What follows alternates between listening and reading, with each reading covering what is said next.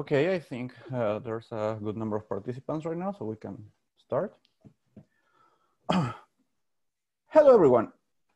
My name is Jorge Campos. I'm a PhD candidate in Joel Yuansu's research group at UC San Diego, and I welcome you to this edition of the Polariton Chemistry webinars.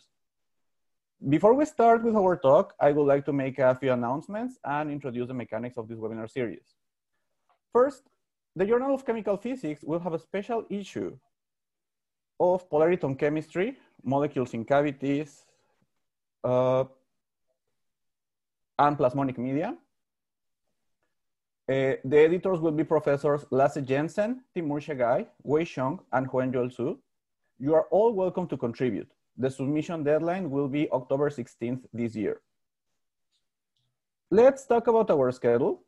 So our webinar is held every Wednesday at 9 a.m. Pacific Standard Time. You can register for each talk through this link or the one that we provide in the reminder email we send every week. Right now, we're restructuring our schedule of talks, so please expect announcements about our new lineup of speakers anytime this week. I would like to mention our Polariton Chemistry online community webpage on Facebook, which allows everyone to share papers and post announcements. So actually, I've been seeing that there's a lot of work. There are amazing results getting out there. So please don't hesitate to use this forum to share, to spread the word with all the community. You can find it by the name here displayed on the screen. Additionally, we have uploaded our recorded videos from this Polariton Chemistry webinar to a YouTube channel. For those who missed the talk, you can subscribe and watch these videos later. I would like to encourage you to be a positive influence online and use the comment section to further the discussions about the topics on the webinars. Finally, I'll introduce the mechanics of the webinar. During the talk, attendees are all muted. For those who have questions, you can click the raise hand button. I will let the speaker know at an appropriate time and enable your audio so you can ask your question. Also, you can type your comments or ideas using the chat function so that you can share with everyone. And additionally, you can type your questions in the Q&A panel where they will be addressed at the end of the talk. In case there are questions left unanswered due to the webinar time limit, we will collect them and send them to the speaker after the talk. Before we move on to today's webinar, I'd like to thank all the 84 attendees right now. I think it's a pretty good number. Yeah, we really appreciate your continued support. So, for today's talk, we are honored to have Johannes Feist from the Universidad Autónoma de Madrid. He did his PhD at the Institute for Theoretical Physics of the Vienna University of Technology as a member of the International Max Planck Research School on Advanced Photon Science under the supervision of Joachim Burgdorfer. He was a postdoc at the Institute for Theoretical Atomic, Molecular, and Optical Physics at Harvard and at the nanophotonic Universidad Autónoma de Madrid. He's currently a Ramón y Cajal Fellow at the Departamento de Física Teórica de la Materia Condensada and at the Condensed Matter Physics Center at the Universidad Autónoma de Madrid. He has over 80 publications and has won several awards, such as the Young Scientist Prize from the International Union of Pure and Applied Physics. His current work focuses on modification of molecular structure under a strong coupling to confine light modes, which is why we have him today to talk us about how to quantize lossy plasmonic and hybrid cavities and how to use them for ultrafast polaritonic chemistry. Please give Dr. Feist a warm welcome to your computers from wherever you're listening to us. And with that, let me stop sharing my screen. And Johannes, the mic and screen are all yours. Okay, so thanks a lot for the introduction. And thanks again for the organizers for inviting me for this. I'm really happy that we are managing to meet as a community, at least virtually still, in these difficult times. And what I'm going to be talking about today is, as we just heard about, basically kind of how to quantize lossy plasmonic hybrid and cavities, and then how to use them for ultrafast polaritonic chemistry. So before it gets time gets short at the end and I don't have time to acknowledge all of the people who contributed. I'm going to show first a slide of all the people who contributed to the work that I'm showing here, and also to acknowledge the funding from ERC and from the Spanish Ministry of Science and Innovation. And also to mention that if you have any further questions and so on, you can also find our latest publications, etc. on the webpage, muscles.eu. And if any people are interested in working with us, we always have kind of student and postdoc positions available. So to start with, I'm gonna give a very short introduction since this is the 20th talk in the series. I'm guessing most people are gonna know a lot about polaritonic chemistry already, but in general, if we wanna talk about cavity modified material properties, the idea is that we wanna use light to modify material properties and maybe even the vacuum fields, let's say, without any external driving. So in order to do this, what we need to do is to confine light in space to get strong single photon interaction with interesting materials. So in order to confine light in space, we need to use kind of the tools of nanophotonics, plasmonics, and so on. In order to, since we want to treat kind of single photon or few photon effects, we need to think about quantizing the light field. We have to do cavity quantum electrodynamics or quantum optics. And since we want to do interesting materials, we want to affect material properties, we have to look a bit into kind of material science or chemistry or something like that, where we don't just treat two-level systems, let's say. Okay, so a very short introduction about polaritons and strong light matter coupling. If we have here a conceptual system where I have a two-level system inside the cavity, what the cavity does is that it changes the electromagnetic environment or the density of states that I have available. And in a very simple model, and based on the first excitation subspace of the James-Cummings model, I can write the Hamiltonian describing the interaction between an excitation on my emitter and a photon in my cavity that I have here on the diagonal through the coupling G that is given by the dipole field interaction mu dot E in the cavity, where the single photon field strength is proportional to the inverse square root of the effective mode volume. So basically, how tightly have I squeezed my photon? How small is the space that my photon is in? And the simple Hamiltonian that I can treat here is this 2x2 Hamiltonian, with the only kind of non-standard part being that I have losses, that I have imaginary parts that I've included here, where I included a gamma that represents emitter losses, so that the emitter decays in time if I excite it, and the cavity has cavity losses parameterized by this parameter kappa. So this 2x2 Hamiltonian is trivial to diagonalize, and the eigenstate energies that I get are, since I assumed here that they are on resonance, are just the omega 0 minus the average losses, and then I get this most interesting term that is plus minus the square root that contains the coupling squared minus a term containing the losses squared. So if I think here is the cavity, here's the cavity excitation at frequency omega 0, here's the emitter at omega 0. If I'm in the weak coupling regime, if this G squared is smaller than this loss term, the square root is purely imaginary. And what I'm doing really is just changing the imaginary parts of my energies. So I'm changing basically the radiative decay of my emitter. This is the so-called weak coupling regime. And what I get then is the so-called Tassel effect that the cavity can enhance or also suppress the emission rate of the emitter. But if I reach the strong coupling regime, where the coupling squared is larger than these losses, so in general, where the coupling is larger than the losses, instead of getting spontaneous emission that is just exponential decay, if I start with an excited emitter, I get the so-called vacuum Rabi oscillations, where I see coherent energy exchange from the emitter to the cavity and back. So if I look at the emitter population as a function of time, I see these Rabi oscillations. And if I think of this in terms of an eigenstate picture, the eigenstates in this system then become hybrid light matter states, exactly the so-called polaritons or rest states. And here in this energy ladder, we can see that I get this so-called upper polariton and lower polariton that are exactly superpositions of either an excitation on the emitter and no photon, or the emitter in its ground state, and a single photon in the cavity. And this was it basically already for the introduction.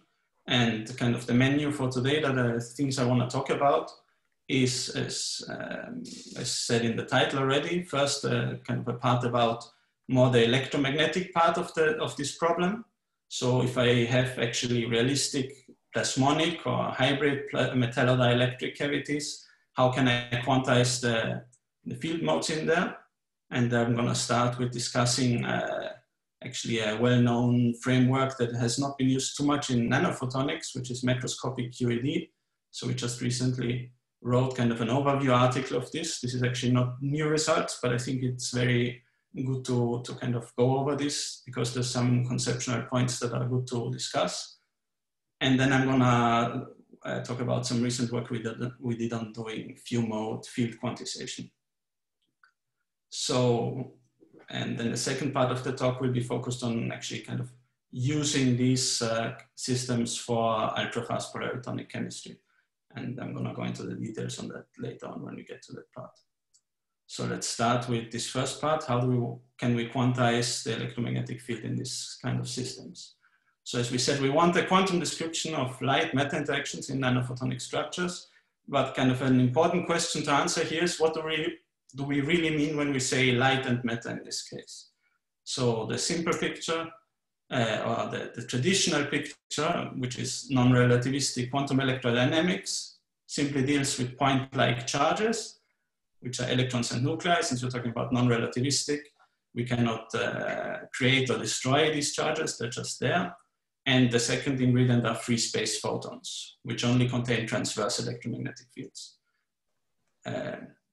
So, and typically or traditionally, if I were to do cavity QED in a big cavity with a few atoms in there at very low temperatures, it's basically enough to add boundary conditions for the electromagnetic fields, which discretizes the modes. I have a few discrete modes, and then I have losses that are in a very good approximation, just a small perturbation on top. So I have to treat them, but it's not a huge problem to do so.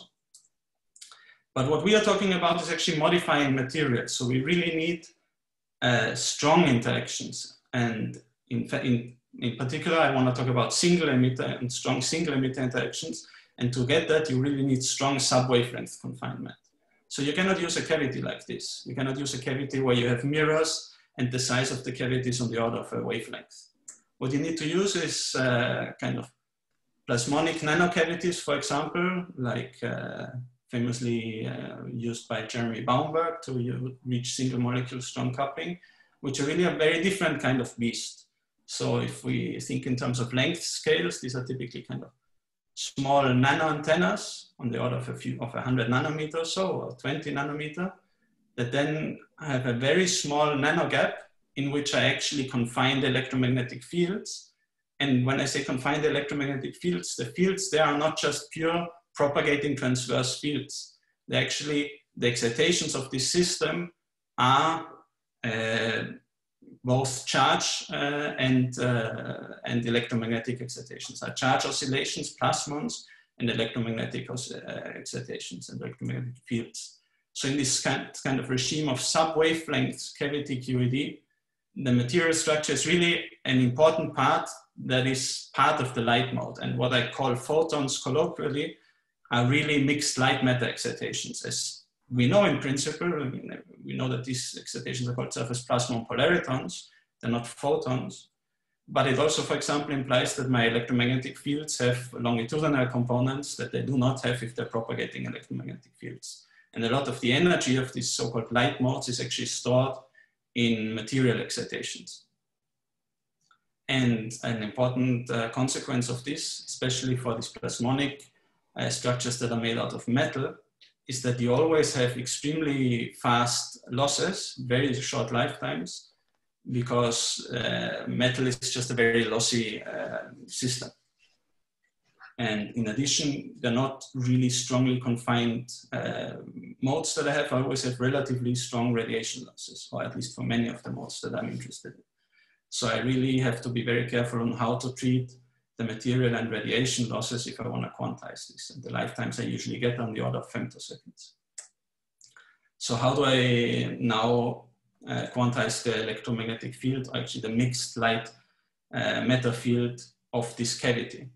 And the approach that I think is the most useful approach for doing this is so-called macroscopic QED. And the basic idea is that we separate all of the material that we have in the system into two parts. One, the emitters, that are really collections of charged particles, like in traditional QED. And this I can describe through quantum chemistry or similar approaches. And then what I call the cavity, which is really just an arbitrary material structure that I assume has linear response, so that I can describe through the equations of macroscopic electromagnetism. So for example, these plasmonic nanoparticles, and if I assume a local response, this means I describe it basically through a position and frequency dependent permittivity and permeability function. And many times permeability is assumed to be 1. So I just treat the electric permittivity. And then the idea of macroscopic QED, this has been developed over decades by I cite here a few papers. The last two are very nice reviews and the book, actually there's a second part of this book as well, that show all of the details of the method and a lot of very interesting applications. So this is not something we developed at all, but just, and I don't want to go into any of the details, but just to say very quickly, the idea of macroscopic QED is then to basically diagonalize both the material excitations of what I call the cavity and the free electromagnetic field together to obtain quantized medium-assisted electromagnetic field modes, which are actually solutions of the macroscopic Maxwell equations. Conceptually, if you're wondering how you can do this, one way to derive it is to basically represent material excitations as model harmonic oscillators coupled to a bath of harmonic oscillators that allow you to treat losses, so that you have lossy materials. And then since free electromagnetic fields are also harmonic oscillators, it ends up just being a system of coupled harmonic oscillators that you can formally diagonalize. And we're not going to go through this, but the final result that you get is that you can write the full Hamiltonian as a Hamiltonian for the emitters, a Hamiltonian for the field, and the emitter-field interaction. And this is all formally kind of very well derived and really gives you an unambiguous way of quantizing the field. The price that you pay is that, well, your emitters are nice. Your emitters are just the normal kinetic energies and Coulomb interactions between the charges. But the field modes formally are now bosonic, created by bosonic operators that exist everywhere in space. So you have a 3D continuum in space where these field operators exist and at all frequencies. And in addition, you have electric and magnetic excitations. So you have another factor too. So this is a huge system formally, but at least it's a canonical way of quantizing the fields. And the emitter-field interaction, very interestingly, is given by this simple form. This is, I want to make sure to point out, this is minimal coupling. So this is the term, the form where in free space you would only have a P dot A interaction. And I'm going to first write this in the dipole approximation. So when I write this in the dipole approximation, you see that you actually get 3 terms now. You get a term that is D dot E, and this is a longitudinal electric field that shows up in the Coulomb gauge. So even in Coulomb gauge, when normally in traditional QED it wouldn't show up, because you have a material body and you have charge oscillations in the material body, and these produce electromagnetic fields that are longitudinal, that are basically electrostatic fields. And it turns out if I have sub-wavelength cavities, these are actually the dominant electromagnetic fields. So if I do the quasi-static approximation, which we know to work extremely well for describing plasmonic nanocavities, etc. I think Jeremy Baumberg also mentioned this in his talk. Basically, this is the only term that survives. And this term is actually gauge independent because this is already the longitudinal part of the electromagnetic field that is gauge independent. And since I here wrote the fields kind of as the field expression, in reality the fields are again expressed through these bosonic operators F that exist everywhere in space, and actually get the field at a specific point in time. The field mode, in some sense, is exactly given by the classical electromagnetic Green's function of the system. And here, exactly for the longitudinal field, I only get the longitudinal part of the Green's function, and for the transverse, for the vector potential, which is purely transverse in the Coulomb gauge that we're using here, I get the transverse part of the Green's function. And just to mention for completeness, because this is going to be the form that we use in the next steps, I can here do the gauge transformation from the minimal coupling Hamiltonian to the so-called multipolar form or Poincare form or dipole gauge, which basically goes through the Power-Zina-Woolley transformation. And what I kind of pay by doing this is that I get an additional term in the emitter Hamiltonian that is an integral over the transverse polarization of the emitter. That is a so-called polarization self-interaction, but this actually turns out to be cavity independent. So this is kind of a perturbation on the emitter Hamiltonian that is actually very tricky to treat correctly, but it's the same in free space as in the cavity. So you can, in some sense, say, okay, if in free space this is not a problem, in the cavity it shouldn't be either. And the nice thing is that now the emitter field interaction is given simply by the dipole electric field interaction. Again, this is in long wavelength approximation, and I've neglected some magnetic interactions. So I'm assuming that the magnetic fields are weak. And now the electric field that shows up here is simply given by the Green's function without any projection on longitudinal or transverse parts. So the final result that we get is that we have a medium-assisted electromagnetic field represented by bosonic operators. Everything is nicely quantized, and in principle I could use this, but as we said, the problem is that this is a 4D continuum of electromagnetic modes, because I have a mode at every position in space and at every frequency. So when I want to use it, what I usually do is either perturbation theory, where actually this drops out, or Laplace transform dynamics or something like that, where I can remove the explicit modes, but I cannot use them directly in any kind of quantum optic sense where I want to use a few quantized modes. I have a huge amount. So how can we reduce the number of modes? It turns out that one thing you can already do without doing any approximations is, well, if we assume that we have only a single emitter, and we assume that we have only one relevant transition, dipole transition orientation, is that we can do actually an orthogonal transformation of these modes at each frequency in such a way that I end up with having only a single mode at each frequency that couples to my emitter.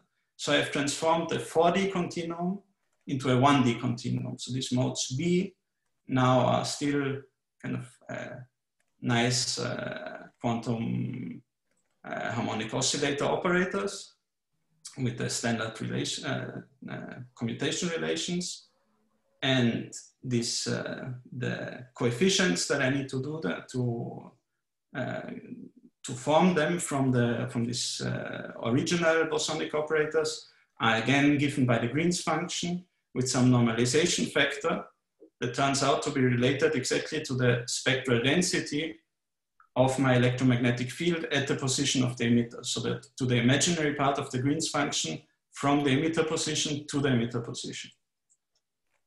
And the Hamiltonian after this transformation actually becomes very simple.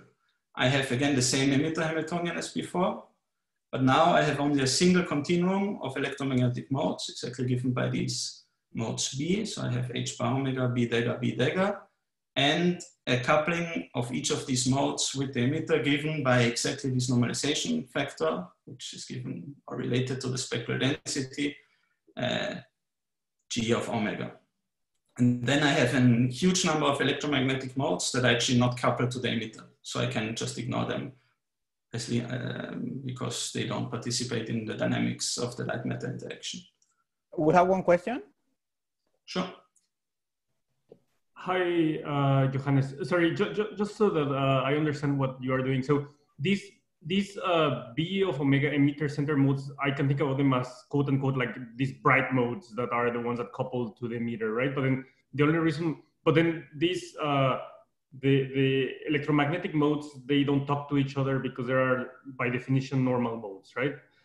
But now my question I want to ask is, when I listen to talks on plasmonics, they always talk about, say, time of dephasing of the plasmon to form hot electrons and so on. So I would think about, I would think that that would not be captured by this normal mode picture. Would that be correct to state that?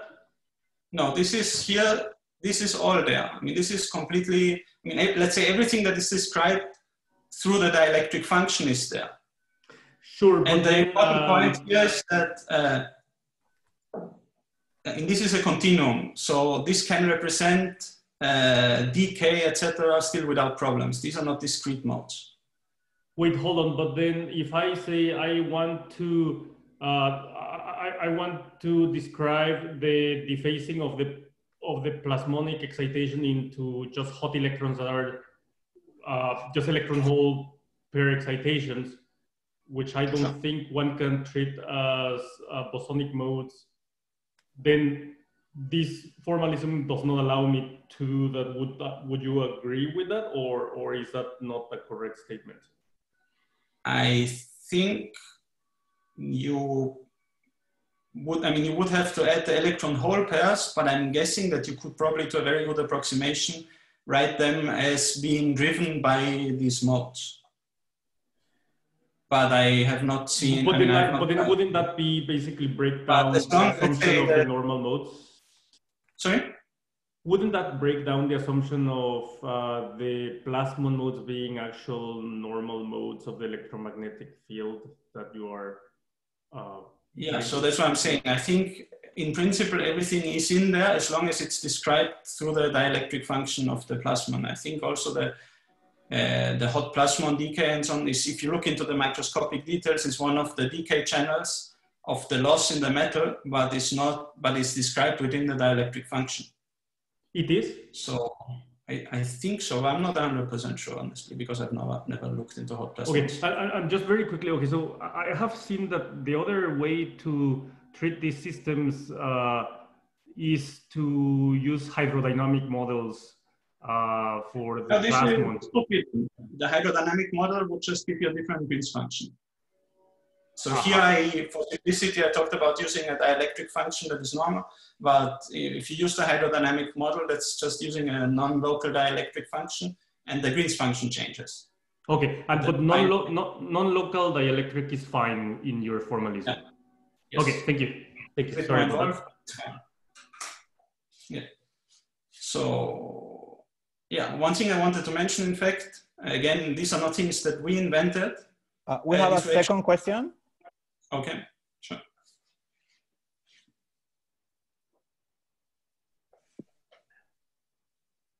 Oh, sorry, I think we...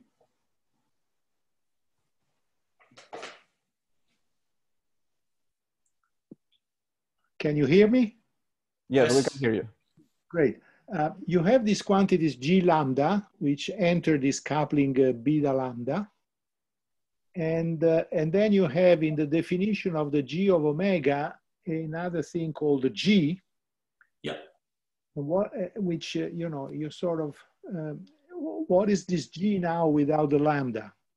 Yeah, so this is actually the standard electromagnetic Green's function. I skipped over this because it's kind of a detail in the derivation. So this here is the standard electromagnetic Green's function. And these G lambdas that you refer to, that show up here, are actually the kind of functions that contain the dielectric Green's function, but contain a prefactor that depends on the dielectric constant of the material. Actually, the imaginary part of the dielectric constant of the material. But one of the nice things exactly in this emitter-centered modes is that this drops out. So you just end up with the normal dielectric Green's function, with the normal electromagnetic Green's function. Okay, okay, thank you. Sure. Okay, so as I was saying, this was actually invented by several groups kind of independently. So first by Stefan Buhmann in 2008, and then by actually Francisco Garcia Vidal and co-workers in 2013, and by Rousseau and co-workers in 2016. I think these are from the same group. And since, I mean, the fact that this has been kind of invented in the literature three or four times independently tells you that it's a very useful approach, and that's why we really wanted to kind of make it more known, because I think it's really a very strong, a very simple final result of how you can get really consistently and correctly quantized electromagnetic fields in any kind of material structure. So we call it cavity, but it really can be anything as long as you can calculate the Green's function. And something that I'm not discussing in detail in this talk, but in this archive paper that we wrote, we have all the details. If you have more than one emitter, this same approach actually works. You get one electromagnetic continuum per emitter, but they are not a priori orthogonal. So then you have to orthogonalize them. This makes the formulas a bit more complex, but you can still do everything, and you get, for n emitters, an electromagnetic continuum. So it's still not too tricky to work with. But still, I mean, we always want more, right? We want simpler models. So now the next question is, how can we use this to go to a few mode description, to do few mode field quantization? And before I go into the details here, I want to give some examples of exactly the spectral densities that show up in kind of typical plasmonic or also hybrid systems. Because as we saw, exactly the spectral density determines, through this function G, which is basically the square root of the spectral density, the coupling of my quantized modes with the emitter. So if I look at the spectral density, for example, in this plasmonic nanogap cavity with two simple spheres, I see a nice peaked structure with quite a few peaks, but I see still clearly identifiable modes. And if I look at this kind of nowadays used fancy hybrid plasmonic dielectric cavities, where I have a nanoplasmonic system in the center to kind of enhance the field interaction, but I also have a standard mirror or photonic crystal cavity or something like that to get longer lived fields. What I end up getting is hybrid modes, and the spectral density in these cases turns out being not just kind of nice peaks, but turns out having clear interference effects with kind of a Fano-like shape. So what is plotted here is the normalized local density of states, which is basically the same as the Purcell factor, which is just the spectral density divided through by the spectral density in free space, which is just proportional to omega cube. So in all of these, this is also Purcell factor, and this is also the Purcell factor. This is essentially the same information as the spectral density itself. And what you see again here is that this is not, that you have this kind of interference effects between different peaks. But still, you see that the spectral densities in these typical systems are really dominated by clear peaks that we know physically correspond to resonances with lifetimes given by the width of the peaks. And the question then is, can I reduce this to a few mode model where I only have a few quantized modes to worry about, and I don't have to deal with the whole continuum, which is still quite tricky. So one actually very nice result that is out from this paper by Stefan Franke in collaboration with Stephen Hughes and Martin Richter, is to use the so-called quasi-normal modes, which are basically the complex frequency eigenmodes or resonances of the Green's function. And this is possible. They showed that you can do this, but it's quite complex to implement. So we thought, being a bit lazier, if we can find a simple approach, kind of a simpler way to get this without having to go through quasi-normal modes. And the basic idea that we're going to follow is to say we want to replace our continuum of electromagnetic modes described by some spectral density J of omega through a simple system that is actually just a few discrete modes, let's say N modes, capital N modes here, and each of them decays, and the modes are allowed to interact with each other. So we're gonna say we wanna write down a model Hamiltonian that I split into a system part and the bath part, where the system is now is the emitter, and N discrete electromagnetic modes. And importantly, I'm allowing here interactions between the emitters. So I have off-diagonal parts in this energy term. And each of the modes is coupled through a simple dipole interaction to the emitter. And then each of the emitters is additionally coupled to a completely flat Markovian background path. So this is a simple model, and the advantage of doing this simple model is that you can now treat this model Hamiltonian in two very simple ways. One is to do the Markov approximation for this bath, which is to say, I assume that the bath can be integrated out, and I treat only the density matrix of the system. And the nice thing is that since we assumed this bath to be completely flat, the Markov approximation is essentially exact. So I get a few mode Lindblad master equation that really exactly describes the dynamics of the system Hamiltonian here, which is given by the Lindblad equation of the density matrix propagating with the system Hamiltonian, and then I just have a few standard Lindblad decay terms because of the coupling to the baths. So each of the modes decays independently. But the other thing I can do with this system, and I don't want to go into any of the details here, is this is actually a simple structure of a few discrete modes coupled to a few continua. And that means that I can use all of the machinery of Fano diagonalization that has been developed mostly in the context of atomic physics, of auto-ionizing states in atomic physics. And what this allows me actually to do is to rewrite the model Hamiltonian in a form that is exactly the same as this, as the original Hamiltonian. So I can basically diagonalize the discrete modes plus the continua and write them in terms of a single continuum, where I get here a spectral density that represents my model G of omega. And the model spectral density is actually given by a very compact, simple expression, which contains the couplings of the discrete modes to the emitter, the inverse of this, of an effective Hamiltonian that is actually a non-Hermitian matrix given by the mode interactions with the mode decay rates on the diagonal. And then again, I have here the interaction with the emitter.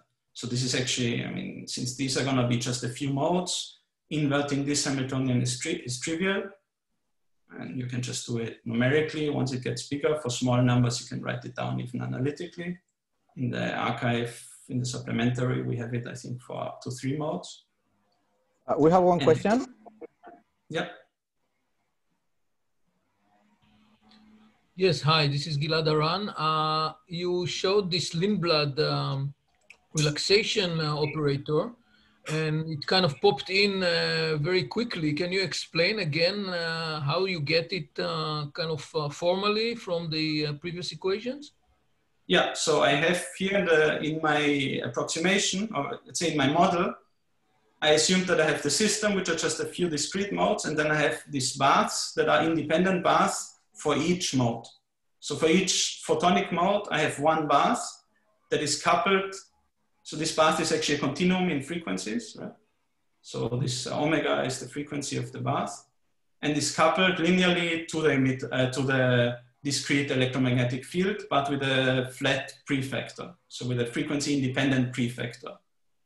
So exactly when I then do the standard ways to derive a master equation and to get to the Lindblad master equation, what I usually do is that at some point, I assume that my spectral density is flat enough that I can replace the an integral in there by a simple value. But for exactly the Markovian completely flat bath, this is exact. So I get, and this is just doing a standard derivation of a quantum master equation from a system where I treat one part as the bath and the other as the system. but I made sure to write down the coupling in such a way that this approximation or this derivation actually works without any real approximation. And then I end up at the Lindblad master equation. So the relaxation is just parameterized basically here. Yes, so here's parameterized. So exactly the point is now I have a model spectral density that is parameterized by these numbers. And what I do is I fit them to the numerically calculated spectral density. So this is exactly the next step. What we did up to here is simply write the model easily enough that we get a compact expression for the spectral density corresponding to the model. And now I can use this to fit these parameters omega ij and kappa I to actually reproduce the numerically calculated spectral density. I see. Okay, thank you very much. Sure. So exactly as I was saying, we now do this. I mean, now the idea is to fit this model spectral density to a numerically calculated spectral density. We chose a system, again, one of these hybrid systems that shows a very kind of structured spectral density that reaches, that kind of has significant contributions over a large frequency range, here from 0.5 to more than almost 3 eV, 2.5, and it keeps going. And that again has, because it's this kind of hybrid system, has these interaction effects that you see in this kind of Fano-like line shapes in the spectral density itself already. And what we show here is in black, the numerical spectral density. So the one obtained from calculating exactly the Green's function, basically. And in yellow, we show the fit of this model to this spectral density. And we see that we can basically achieve a perfect fit with only extremely small deviations here and there. And importantly, the crucial ingredient here was that we allow interactions in our model. So we allow interactions between the modes, which then allows you to reproduce exactly this kind of interferences. If you use a non-interacting model, so if you use a model where each of the modes, where here this term is just diagonal, it's just independent modes, then the spectral density is essentially a sum of Lorentzians, and you cannot reproduce these interference effects. And for this very complex hybrid microsphere nanoparticle cavity, the fit here is perfect with 19 modes, or essentially perfect. We could probably add 1 or 2 more modes to get these small peaks here as well, but it was not really necessary for what we wanted to do then. And just to show that this is not just fitting a function to another function, that if I calculate the dynamics that I get with this simplified model now, we looked at the spontaneous emission dynamics. So basically the Wigner-Weisskopf problem, where I start with a single excitation in the emitter, and I look at the dynamics of the system. Since this is within the single excitation subspace, I can do the exact calculation even with the full continuum. And if I compare this again with the model results, I see that the agreement is perfect, as you would expect from the really good agreement of the spectral density itself. And again, if I look at the non-interacting model, I see that this does not really manage to reproduce the emitter dynamics correctly.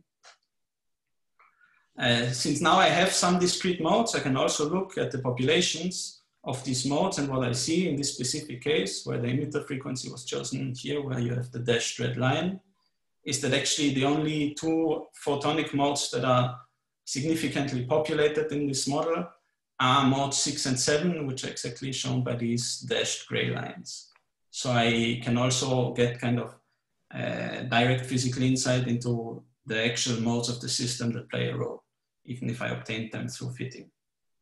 We have another question. Sure. Sorry, can you say again, when you say exact, what is the calculation? You bypass the Lindblad master equation that you constructed, right? Like, yeah, the exact one is, we just discretize the continuum, since it's a single excitation subspace. This is just discretizing, you use a few hundred or 1,000 modes if you want, but it's just kind of this, in the end, you have to propagate a 1,000 by 1,000 Hamiltonian. Oh, so this okay. is still doable. Or you can also alternatively really take the Wigner-Weisskopf solution, where you can actually write the electrodynamics as an integral equation and do it in terms of that. Both work fine. Okay, so it only works for the spontaneous emission problem, where you have only a single emitter, a single excitation in the system. Whereas the intermass equation works for everything. Remind me, so the Wigner-Weisskopf solution can for an arbitrary electromagnetic medium can always be written just purely in terms of the Green's function, right? Which exactly. How do you obtain the Green's function? You can obtain it from this J of omega, or is it correct? Yeah, the J. I mean, the other way around. The J of omega is the Green's function. It's the imaginary part of the Green's function from the emitter to the emitter. So that's actually what determines that's all the information about the photonic structure that the emitter knows. Thank you. Okay. There's another question. Sure.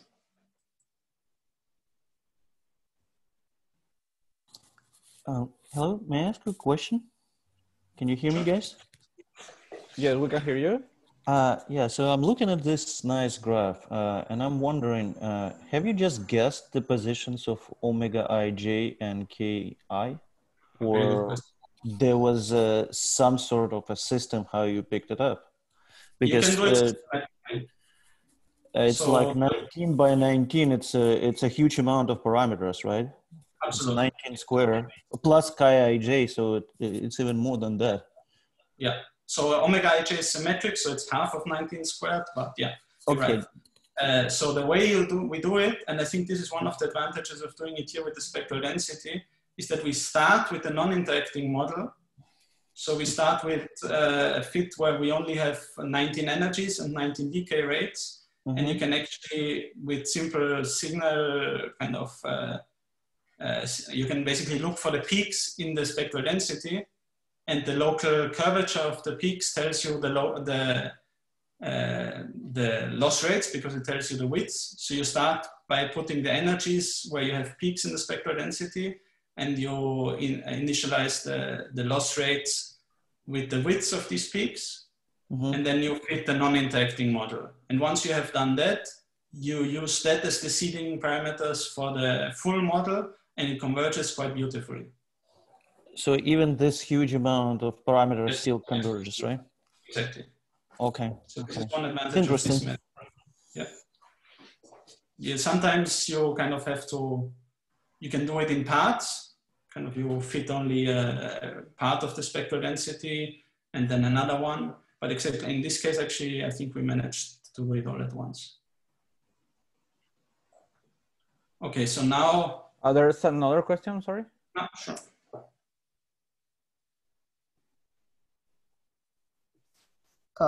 Sorry, can I ask a quick question? Sure. Is this, it's about the non-interacting model. This reminds me of the fitting arbitrary spectral densities to a sum of Lorentzians in the method. This is exactly the same, yeah, sure. Yeah, this has been done for a long time. Yeah, so there has been standard procedures for decomposition like this. So is this the best the non-interacting model can do, or you're just restricting to, say, 19 modes? Yeah, you could do 50 modes probably, but to get these interference terms right, you would need quite a lot of modes. So we have not tried to see how many modes would I actually need here to get all of this right, but it would be certainly significantly more. Okay, thanks. I mean, of course, you can always fit any function by a sum of arrangements. Yeah, exactly. Yeah. But we want to keep as few modes as possible. Okay, thank you. There's one more. Sure. Hi. Hi. I have a question related to the previous month. You commented that this method you developed is it does similar things with this quantized quasi-normal mode theory. And in the quasi-normal mode theory, it is very standard to find the quasi-normal modes in certain frequency range. So for this example, probably you can find, I don't know, maybe 19 or something discrete quasi-normal modes. So do you think it will be helpful if you look at the quasi-normal modes before you do this fitting? Possibly you could use them. One thing is that the modes that we get are not exactly the same as the quasi-normal modes, in the sense of that if you look at the quantization of the quasi-normal modes, you see that they have both, they end up being both a non-diagonal Hamiltonian. So they, I mean, the system looks quite similar in the end. They have a Lindblad master equation with the modes that interact with each other, but they also have non-diagonal terms in the decay. So they have these mixed Lindblad terms where you would have A rho B dagger and B dagger A rho and so on. Yeah, yeah, but so what you can always do there is diagonalize one of, for example, the loss matrix, and then I think you would probably get exactly the same system as we get. Yeah, but that, I mean, for the... And you could, if you have the quasi-normal modes, of course, you could also use them as the initial guesses for the fitting. That probably gives you quite good guesses. Yeah, I mean, for the quasi-normal modes, their quantization for the quasi-normal mode theory, they also have, because for the quasi-normal modes, they also have interaction among themselves, right? Yeah. So in my opinion, it looks very similar. I don't know if you have given any thought about the connection between these theories. Yeah, I think what you get, I mean, I'm pretty sure the end result that you get describes the same thing, in the sense of you can, if you were to diagonalize or you rewrite, let's say, the quasi-normal mode quantized Hamiltonian in our form, you would see that you get the same parameters, or the other way around. And in fact, also using Fano theory, let's say, we can rewrite the resonance states that are kind of the eigenmodes of this complex Hamiltonian. We could express them explicitly as superpositions of the original modes B omega. So there are formulas for this. And I'm guessing that they would look very similar to the quasi-normal modes. We have not tried that. Okay, thank you very much. Sure. Okay. So yes, as I was saying, now since we can calculate the emitter dynamics, and we also know all the electromagnetic modes that show up in the system, we can now also calculate the electromagnetic field distribution, for example, everywhere in space. So this would be the formula. When you work it out, you can show that you can simply calculate it through the autocorrelation function of the dipole with itself. So the dipole-dipole autocorrelation function of the emitter, and multiplied by basically the temporal Green's function. So the Fourier transform of the normal Green's function, or let's say its imaginary part. And that allows you to calculate the electromagnetic field in the system as it is being emitted from the emitter.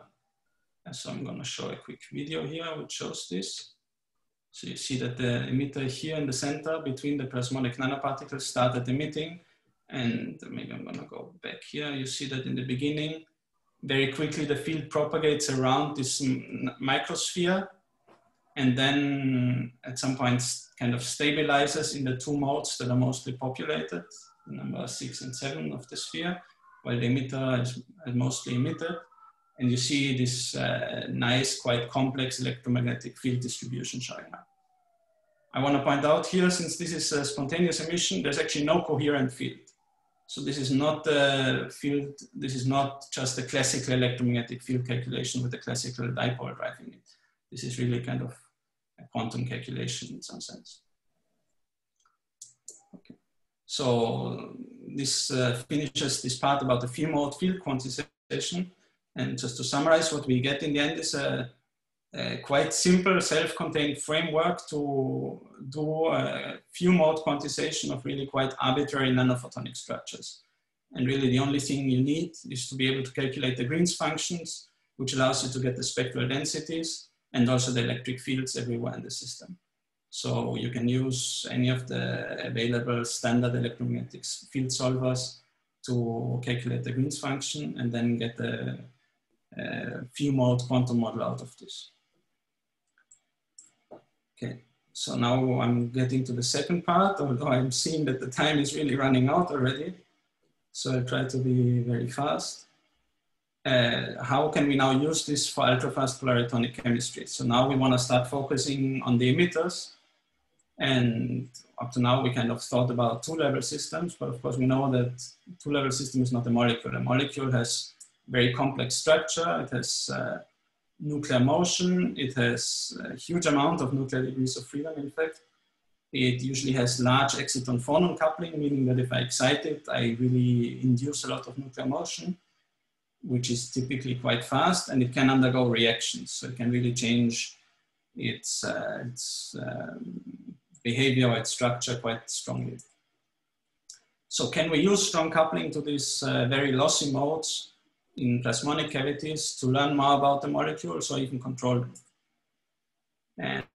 And just to think about timescales, there's this very nice paper from the group of Jeremy Baumberg, where they did exactly short pulse driving of a single molecule embedded in one of these nanogap cavities, where the molecule is actually fixed in space with the DNA origami. And what they have there is really everything basically happening on ultra short femtosecond timescales. You have short pulse driving on femtosecond scales. You have an excitation lifetime of the plasmons of femtoseconds. You have Rabi oscillations that are on the order of femtoseconds. And you have fast nuclear dynamics that themselves happen on the order of femtoseconds. So you really get ultra-fast electronic, photonic, and phononic dynamics. And this is in some sense both the internal dynamics of the emitters and the external dynamics in terms of absorption and emission. And one thing that we ask ourselves is, can we use the fast spontaneous emission you get there to actually learn something about the molecule? So the theory part, I think I'm going to skip because I'm guessing everyone knows this. The idea of I can use the polaritonic, the potential energy surfaces of the molecules in the same kind of picture as I had before, where I have then a surface of the bare molecule and the photon excited surface that is just shifted up by the photon energy. And if I diagonalize here the emitter field interaction, I get these new polaritonic potential energy surfaces that are called, again, can be called the upper polariton and lower polariton surface. And in some sense, that tells me that with polaritonic potential energy surfaces or with polaritonic chemistry, I want to guide the way. I don't want to change. I don't want to guide the way. I want to change the roads. I want to change the potential energy surfaces that the dynamics take place on.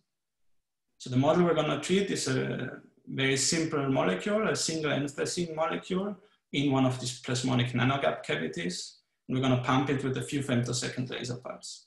So the potential energy surfaces you get there, here I'm just showing the excited state subspace for a single excitation. So I can either excite my molecule, which gives me an exciton on the molecule, that's the blue surface, or I can put a photon, or more precisely a plasmon, into the cavity, which gives me a copy of the ground state surface of the molecule shifted up by the photon energy. And exactly because of the light-matter interaction, I get here this splitting into the upper polariton and the lower polariton surface. And very importantly, the character of my surface is now position dependent. So here on the right, this is indicated by the color scale. On the right, the lower polariton is more exciton-like. So it's really an excitation on the molecule. And the upper polariton is photon-like, and vice versa. On the left, the upper polariton is exciton-like and the lower polariton is photon-like or plasmon-like. So that means that really I have the ultra-fast plasmonic decay only if I'm let's say in the lower polariton, only if I'm on the left part of my potential energy surface. So if my nuclear wave packet is here at negative nuclear positions, where I've just chosen conveniently the zero exactly where the two surfaces intersect. So if now I come in with an ultra short pump pulse and I launch a nuclear wave packet that's going to start oscillating in here, anytime the nuclear wave packet reaches the left part of the surface, it's going to go into this plasmonic dominated part of the potential energy surface, and it's going to emit photons preferentially. So if I look at the time resolved emission out of my cavity, this is this blue line here, I can see that this really tracks exactly the nuclear wave packet motion that I'm also plotting here as a function of time. So the y-axis here is the nuclear position as a function of time after absorption of the laser pulse. So I have a very short laser pulse that drives this. And then the nuclear wave packet starts absorbing, starts oscillating, and at the same time emitting photons whenever it is down here. So the time resolved photon emission here can be seen to really follow this orange line where I've just integrated the probability of the wave packet to be at negative nuclear positions. So I can really probe when the wave packet passes my photon-like region. So what I'm getting in some sense is really all optical probing of the coherent wave packet motion without having to use any probe pulses. So typically if I want to learn about wave packet motion, I would have to do pump probe setups. And here I just send in a single short pulse, and then I have to measure the time resolved emission, which certainly isn't easy, but I don't need to synchronize a second pulse, and I don't need to understand all of the processes that that probe pulse does on the molecule. Since time is really a bit short, I'm gonna skip here a few parts. Here I just wanna mention that the first, when I talked about this, I really talked about a single nuclear degree of freedom. We know, as we just discussed, that the molecule really has a huge amount of nuclear degrees of freedom. For example, you can again express this through a spectral density that gives you the vibrational spectrum of the molecule. And if you want to treat this correctly, you have the problem that the Hilbert space that you need scales exponentially with the number of modes.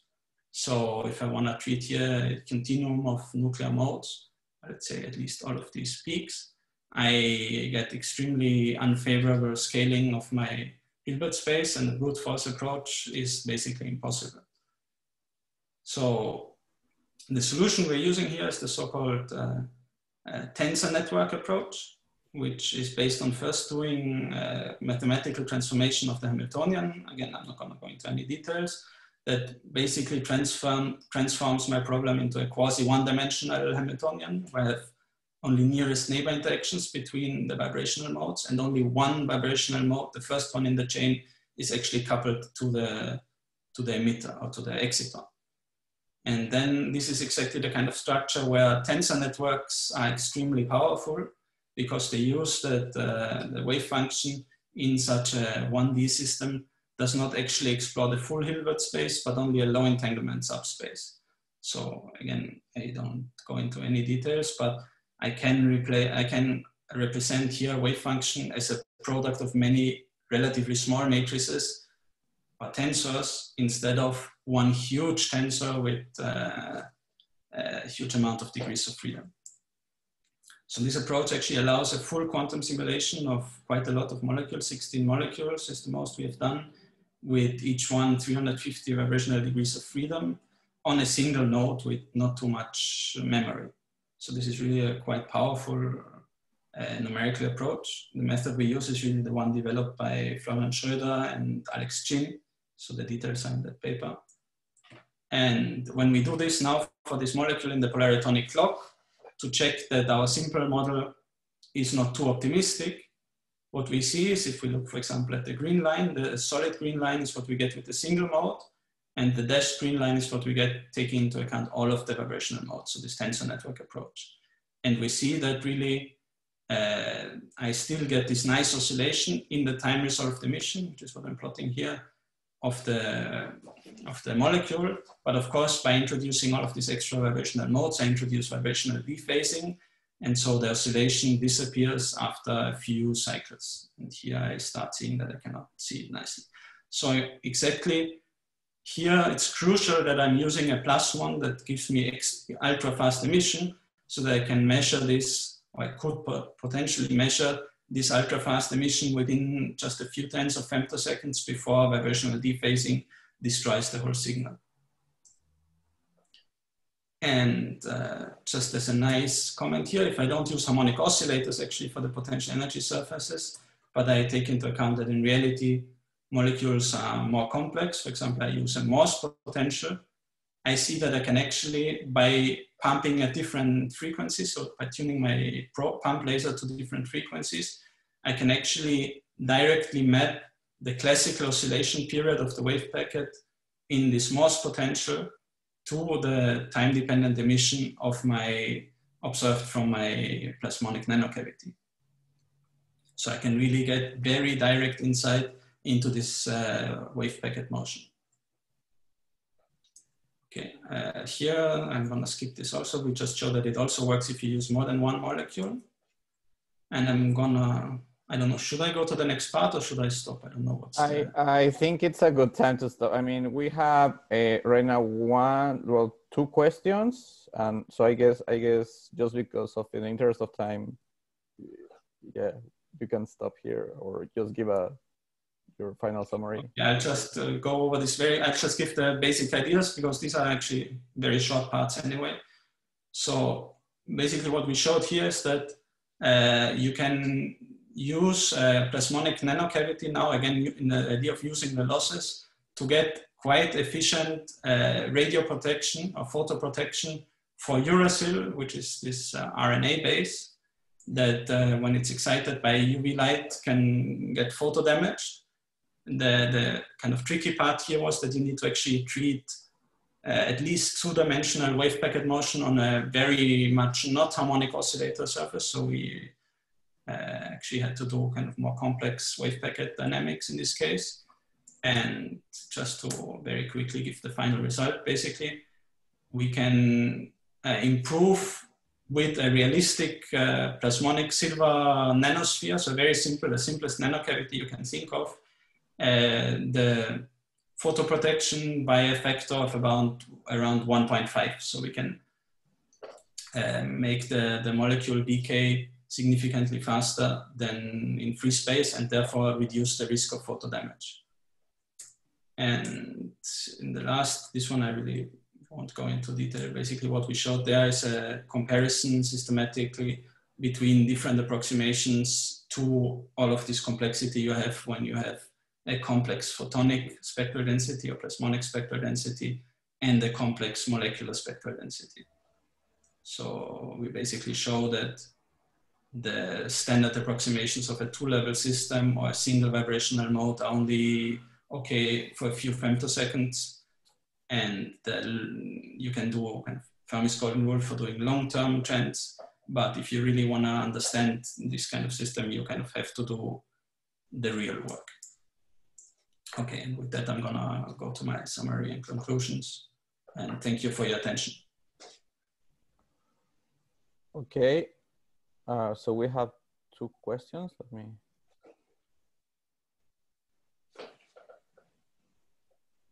Hey, can you hear me? Yeah. Johannes, this is Franco from Rochester. Really, really nice talk. Thank you so much. So I have two questions.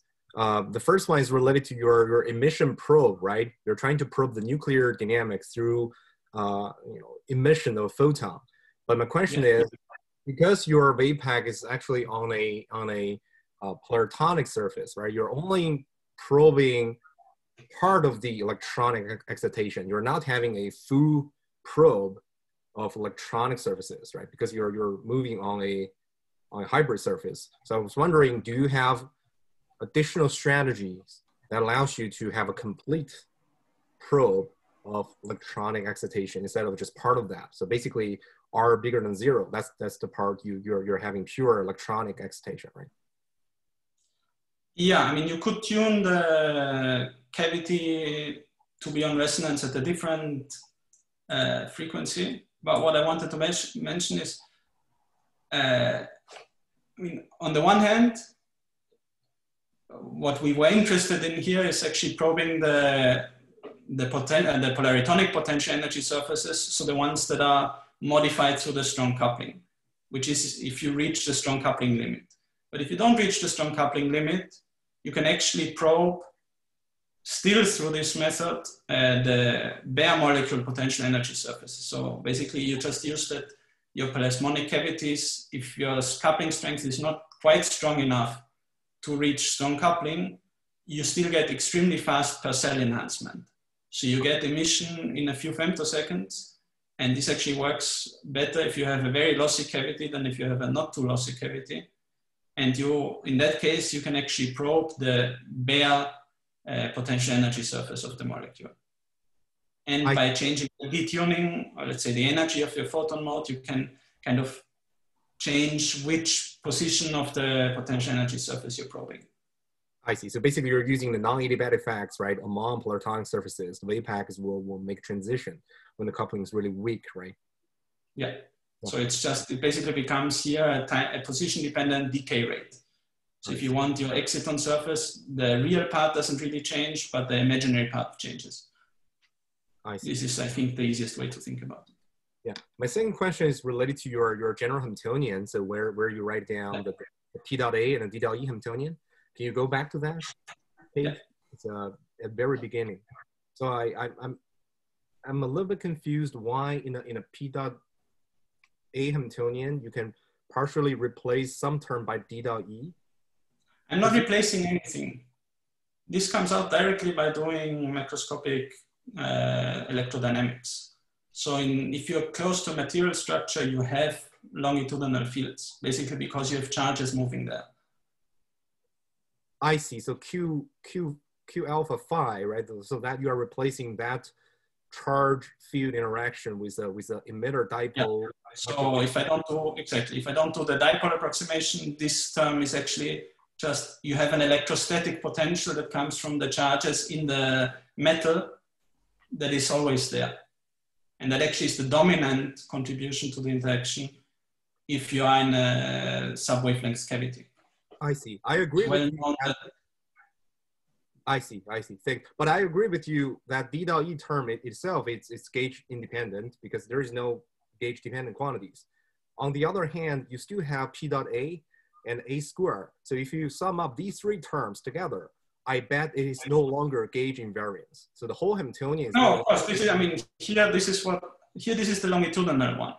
So what basically happens if I do this gauge transformation which is the same as the Polaritonic transformation, is that this P dot A and A squared give me a term that is D dot E transversal, and then I write this just at D dot E. But the term that is D dot E transversal is not affected by the Polaritonic transformation, because that only affects the transversal fields, the transverse fields. No, because what the gauge transformation, the typical gauge transformation from, or if you want to call it Coulomb gauge and dipole gauge, affects only the P dot A and the A squared, which is what I usually have when I'm not close to a material body. But in a realistic sub-wavelength cavity, actually, this is the term that I have from the beginning, and there's no gauge dependence. So you must have like a P square term somewhere hidden in your... No, that's the point. This is the P square term only comes from the transverse fields. The longitudinal interaction doesn't have a P square term. No, I'm talking about the momentum operator, P square. So it's in... sure, the P squared is here in the Then it is, yeah, sure. So here I did this typical split. I mean, I could write this as P minus A squared, but I did the typical split of writing the bare emitter Hamiltonian as P squared, and here I have the two terms that are P dot A and A squared. I see. You just make a choice that you no longer write down the mirror field purely as A, but you choose to separate it out as... I cannot choose it. This is not a choice. I have no way around this. I have no way of not getting a longitudinal field if I want my modes to actually solve the Maxwell equations for the macroscopic Maxwell equations. But if you're choosing Coulomb gauge, then this E longitudinal is purely captured through the electrostatic interaction. It will be like, you know, the Q. Yes, no, this is always the mirror and emitter. This is just the electrostatic interaction with the charges in the metal. But this is not a Coulomb, this is not a gauge dependent choice.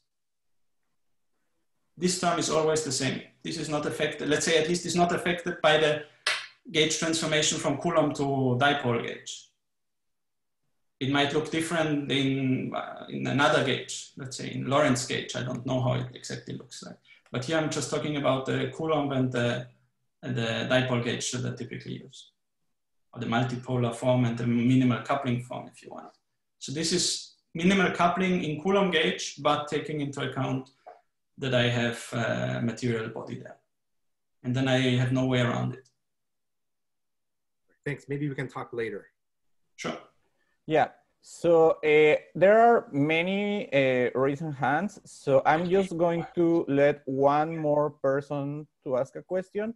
I encourage the other 4 people to type their questions in the Q&A panel, and maybe we can forward them to the speaker, and you can look for the answers in the YouTube comment section of the video.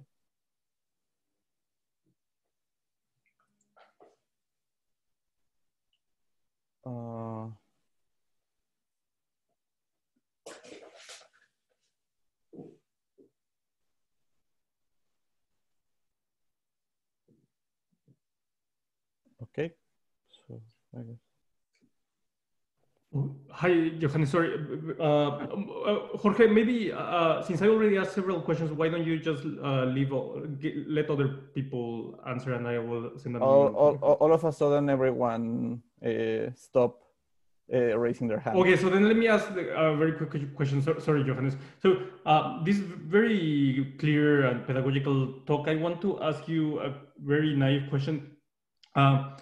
When you have this plasmonic media, you have modes that radiate into the far field and those that don't. How do you, when you calculate these Purcell factors, different frequencies, how do you agnostically address this issue from a computational standpoint? Yes, I mean, I guess this goes back to kind of classical electromagnetism. What you can do is, for one, calculate the spectral density that gives you the sum of everything. So non-radiative and radiative contributions. Yes. And then what is typically done is that you put your system in a box and you integrate the flux that goes out at each frequency, and that gives you the radiative contribution. And then you know the rest is non-radiative. Okay, so and is that also in the classical calculation already check where is this energy absorbed if you are interested in it, let's say. So just for these particular examples you showed in your talk, is that, do you explain all these parts? I would like to see the details of that. Is that in your papers? In the last paper, this one, the plasmonic Purcell effect, we actually split the radiative and the non-radiative modes. So you do that, you put that in a box?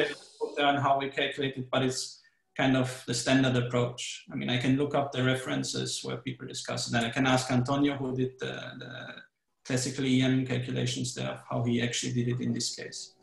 But as far as I remember, it's this, yeah. It's a box and you look at how much emits. Thank you. All right, so thank you, Johannes. This was a very interesting and illuminating talk. So can you please let me share my screen? Yeah. All right, so I want to thank all of you who, sorry, that's not everyone, but yeah.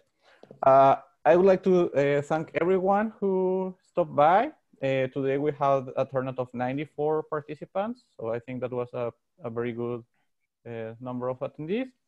And please tune in next week for David Litzy from the University of Sheffield.